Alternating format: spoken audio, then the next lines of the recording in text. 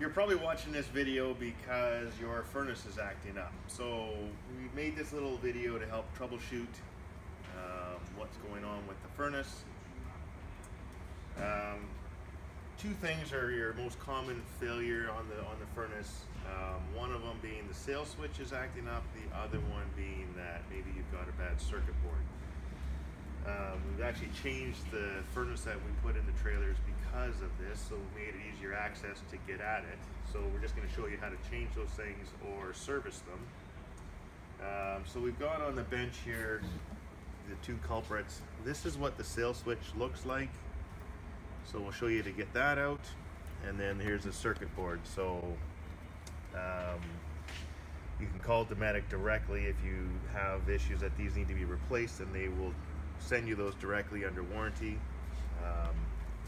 So here's how you get access to the back of the furnace.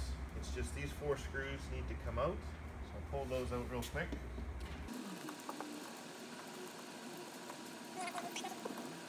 Okay, so screws are out. Now all we have to do is just basically pull this cover right off, leave the exhaust port on there, set that aside. So we're going to look at the sail switch first. So it's probably the most common failing part on here, and one of the reasons is that sail little switch mechanism is right in the fan, which draws your inside air. It recirculates inside air, so it can pick up the dust in the air, and it actually, we've seen quite often when you take these out, you'll see a little lint string coming off the end of that little white switch here. If you've got a pair of tweezers, sometimes we've seen where we'll pull out and there'll be about a ½ inch of lint string that comes out of there, and then it's working fine again. If that's the case, just clean it, put it back in, and you're probably good to go. But you might pull it out and some will break off inside there. It might work, but it might be a temporary fix, and in that case you'll need to order a new one of these. So I'll show you how to get to that.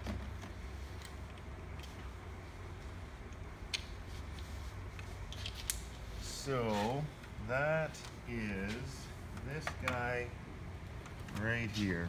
So before I'm doing anything, I've shut off the electrical, unplugged the trailer, so there's 0 power in the trailer. So just pull this one screw out.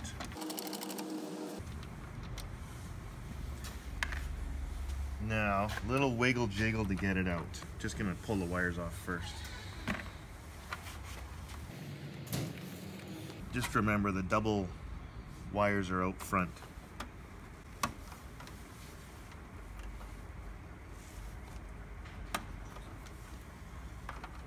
That's better.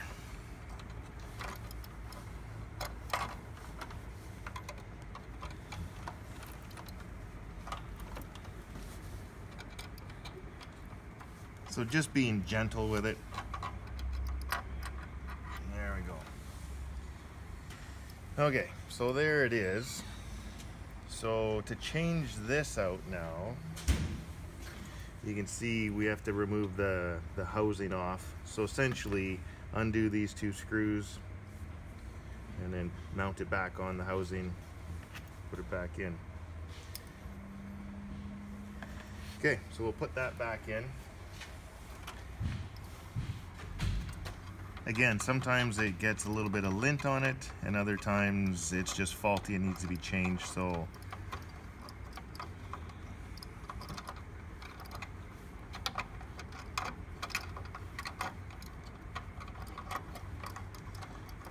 not forcing it all, it's just nicely sliding in there.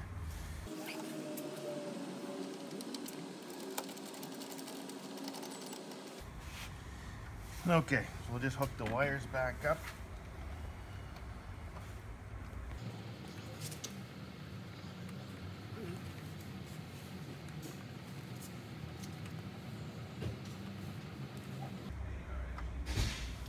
Okay, so we're good to go there. Just to back up a second, a good indicator that it's your sail switch that's the problem is you turn the furnace on, the fan comes on, It runs for exactly 30 seconds and then it shuts off. There's no ignition at all. Basically that sail switch is if you don't have enough battery power to turn your fan fast enough, it won't allow the furnace to move on to the next step of actually igniting. So if it's not happy with the sail switch, you won't get an ignition at all. So 30 seconds, it runs and the fan shuts off. 9 times out of 10, it's a sail switch issue. If your fan comes on, we've timed it, it runs for 1 minute and 20 seconds. That's how long it takes, assuming your gas is turned off, that's how long it would take for the fan to come on, run through 3 attempts of ignition, and then if it still doesn't ignite, then the fan shuts off. That's 1 minute and 20 second timeline. So if it doesn't light after 1 minute and 20,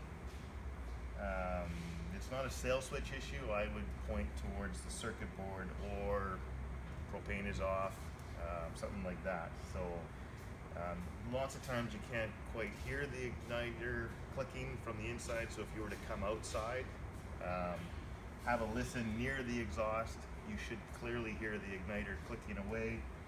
And if the fuel is on, lots of times we hear customers say they can smell raw propane coming out at the same time. It's just not igniting or firing. Again, then we want to point typically back to a circuit board.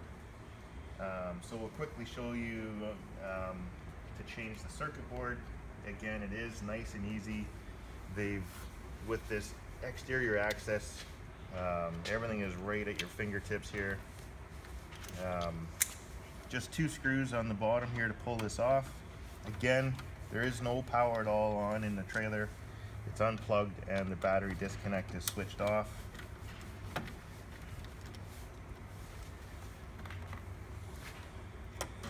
So it just comes out.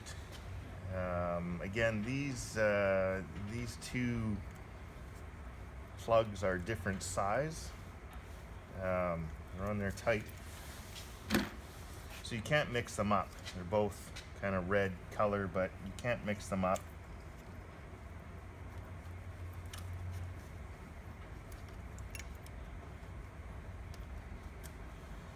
Okay, so and just to do a little close-up on there, you can see the 2 blades are different sizes, so you can't mix those up. It is pretty straightforward.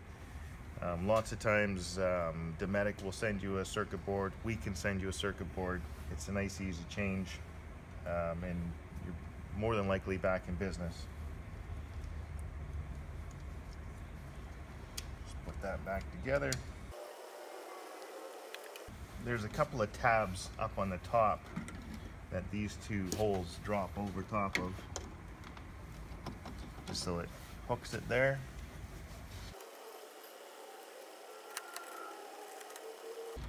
There we go. Everything's back together. Not really a whole lot else to do on these. Put that door back on and we're good to go.